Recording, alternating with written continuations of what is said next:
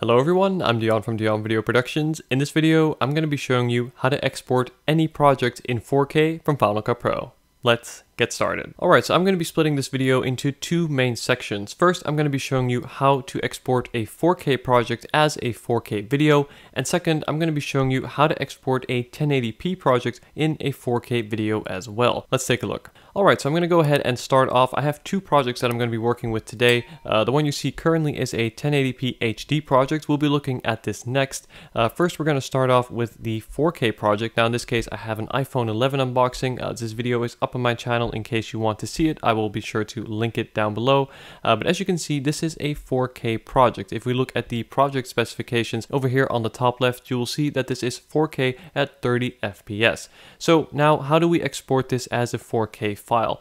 Well, for this, the first thing you're going to want to do is make sure that nothing in your timeline is selected. As for example, if I were to select this clip and now export, it will only select that given clip. So to make sure that nothing is selected, just click anywhere above or below your timeline in some empty space to make sure that nothing is selected. Alright, so the next thing we're going to do is go over to the top right of the screen and click on the share menu, and we're going to select the master file option. Now this menu may look slightly different on your screen, but you should have the master file button, and this is the one that we'll be working with today. After clicking this, you'll get a screen which will give you an option to change the title, description, creator information, and add tags if we like as well. Now, seeing as this is a 4K project, as you can see, Final Cut has of course recognized this and will automatically export this 4K file at 3840 by 2160, also maintaining the original frame rate, in this case 30 FPS. Now the file type in this case is a .mov file. This will run perfectly on Mac OS, and the file size is 1.66 gigabytes. This will be a little bit less after exporting, but let's take a look at the settings. Now there's really two main exports that I use. I'm going to be showing you each of them and when to use what export. So first of all, we have the H.264 video codec.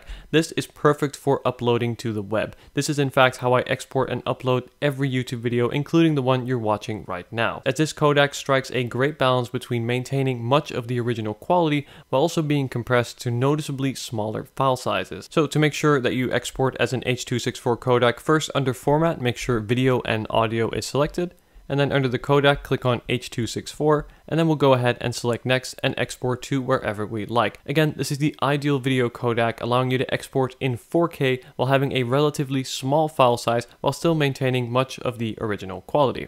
Now, let's say you want to export a top quality or a best quality version of your video. Perhaps you're giving this to a client, or you want to save it for your own archives. Well, in this case, we're going to change the codec. We're going to go from H.264 up to Apple ProRes 422.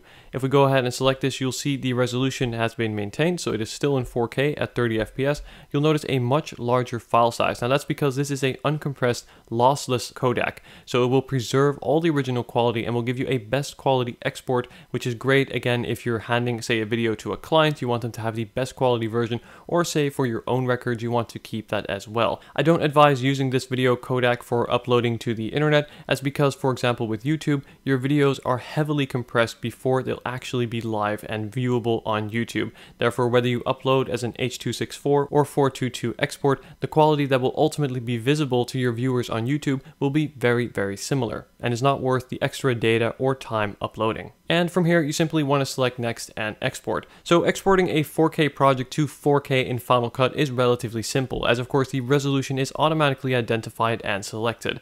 But how does this work for a project that is not in 4K? Well, let's take a look. I'm going to go ahead and switch to my other example project here. In this case, another video of mine. This is a Apple Magic Keyboard unboxing and review, which I will also leave links down below if you want to check it out. Now, if we look at the project specifications, you'll see that we're working with a 1080p HD project. So let's go into the same share menu, select master file, and let's see what options we have. If we go into settings, you'll notice that the resolution, of course, matches that of the project, therefore will not be exported in 4K.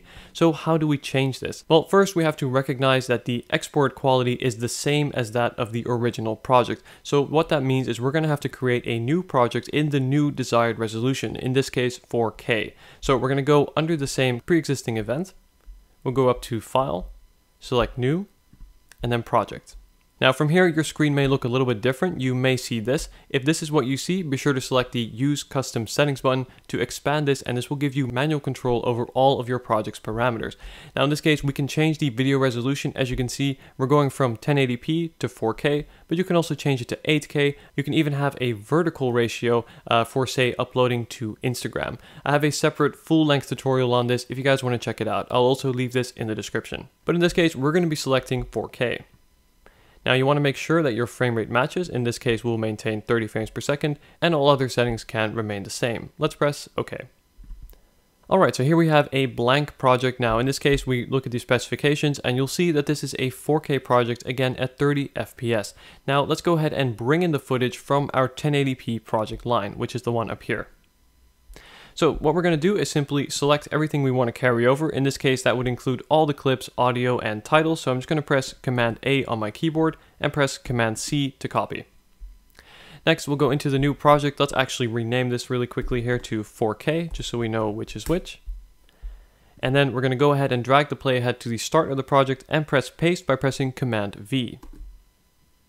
Now you'll notice that all the video has now been copied over, as well as the elements, and this looks great. Now of course, because the aspect ratio between 4K and 1080p is consistent, the image will still fill the frame fully. But you will notice it does have to render as indicated by these little dots, so let's go ahead and render this out. So now, while this renders, I'm just going to explain what exactly is going on. What we've done is we've taken 1080p HD footage and dragged this into a 4K timeline. Now what it is effectively doing is upscaling this 1080p footage to 4K, and that's exactly why it has to render once the footage is copied over from the 1080p timeline to the 4K timeline. Now there's several benefits to upscaling to 4K and exporting that way. First of all, of course, this will be scaled properly to match the resolution of a 4K display. And secondly, if say you're uploading to YouTube, a 4K project will be given a higher bitrate, meaning that the quality of the footage will look better if it's a 4K file versus a 1080p file, even if that footage has been upscaled from an original 1080p recording, like we're doing here. Alright, so the video has now finished rendering and has effectively been upscaled to a 4K timeline. You can probably hear the noise from my laptop fans in the background, as of course this does take a little bit of power, but it did so relatively quickly. Now let's go ahead and see how we can export this project. We're going to go back up into the same Share menu and select Master File. And here you will again see the same options and settings as before, but this time it'll actually show the 4K resolution. Again, in this case, matching that of the original project. And from here, we're able to export this project as 4K. And this is how you export any video in 4K through Final Cut. Whether it be 1080p, 720p, or any resolution, this can be scaled up and altered using custom settings when creating your project. Thank you very much for watching this video. Hopefully you enjoyed it. If you did, be sure to leave a like down below and comment if you have any questions. Subscribe for more content like this and check out my full Final Cut Pro 10 playlist. Thank you for watching.